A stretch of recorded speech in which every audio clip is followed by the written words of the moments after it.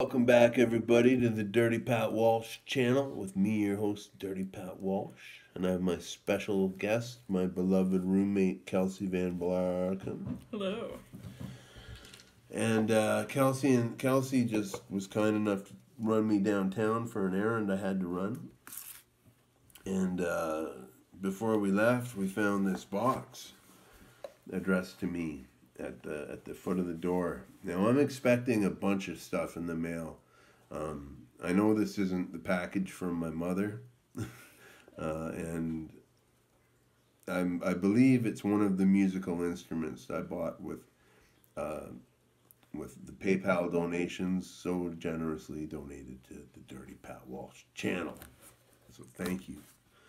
And I don't know what this is. It's either a jaw harp or a harmonica. So let's.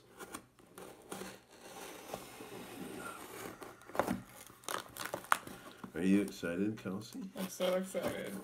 Just from your descriptions too, about especially the jaw harp sounds really, really cool. It does. It sounds super cool. And you're gonna hear me boinging. Now the reason I think this is a jaw harp is because. Oh no, it's not. It's not. This is a harmonica. This is the East Top Chromatic harmonica that I ordered. This is a 12-hole, no valved.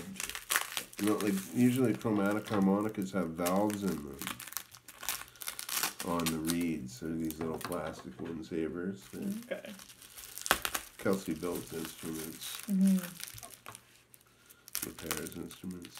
I heard you playing your euphonium yesterday morning. I was just a little bit, yeah.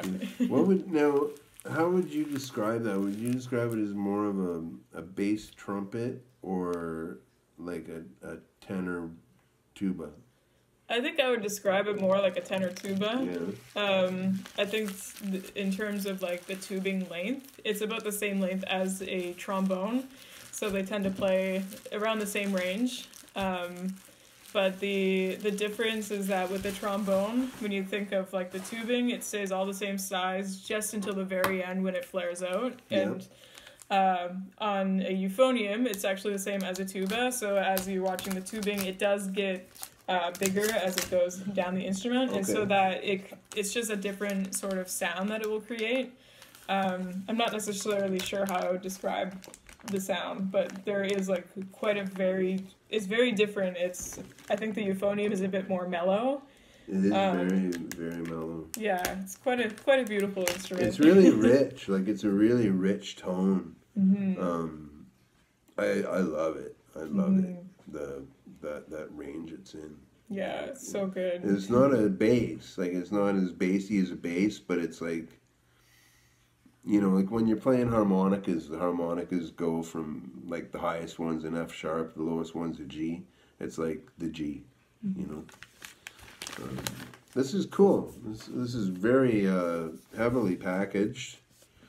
We have Chromatic Forerunner.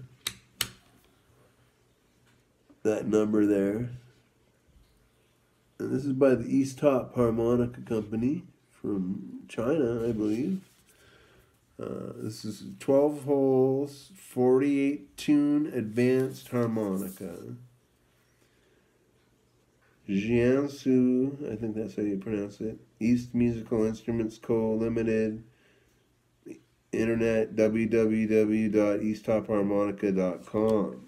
Now, all I know about East Top Harmonicas is that they're one of the few models made that come out of China that are actually worth the money because they play really well. Oh, this is a really nice looking instrument. What do you think of that? Yeah, I think that it comes with a little polishing cloth too. Little cloth. So there you go. That's what you get in the box. It's a beautiful kind of gunmetal gray. It's nice and hefty. Now, I'm going to check the reed. Yeah, there are no valves on this reed, so it might be able... Now, it's really cold right now. But let's see if we can get it. The slide works great.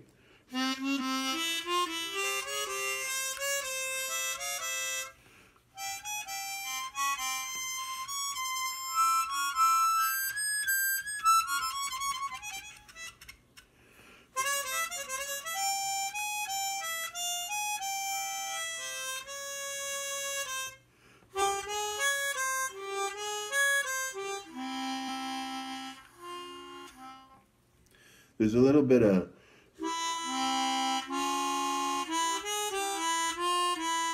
it's not quite as airtight as I would like it to be, but it's pretty good. Sorry, I'm geeking out, Kelsey, on the harmonica here. It's really comfortable harmonica. It's got a notifications. It's really smooth on the mouthpiece. That's something that you don't find on a super chromatica, really. The slide works great. Now it doesn't have valves, so I want to see if it's easier to bend. Yeah, it is.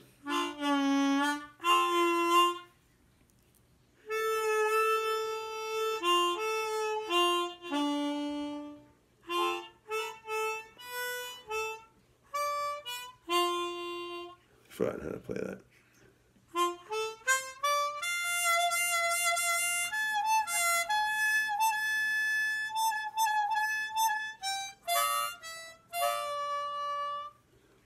This is cool. This is really cool. Because usually you can't but really bend notes on a chromatic harmonica. Okay. But the lack of valves. See, this is how I ruined, you know, that big old 64, 16-hole chromatic I have. I took it apart to take the valves off it so I could bend it. Because usually I play these chromatics. I don't play them with the slide. I play them just third position blues style.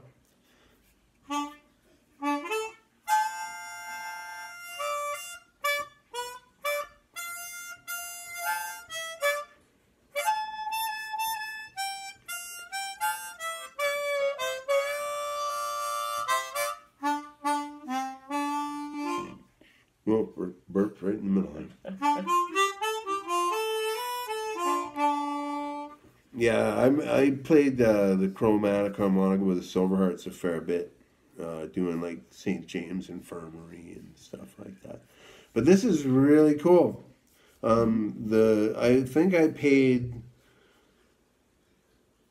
think it was about $25 for this. It's got the cool E-Stop branding on the back there. It's really solid. Like it's a good, solid, professional grade instrument for $25. You know, to buy a super chromatica by Hohner, brand new, will cost you like a couple $100. You know, so this is a good way to go. I think if you are interested in learning the chromatic harmonica. I know a lot of harmonica players always keep one on hand, but rarely fuck with it. Like, it's not, you know, and it's nothing to be afraid of. It's just, you just got to remember every 4 holes are tuned the same. It's just, this one's 3 octaves, you know, and that's all you got to remember. It's tuned like a piano. So that's cool.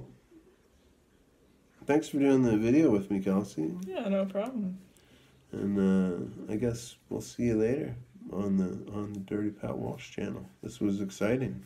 I had no idea what was in the box. It's cool. All right, be well, everybody.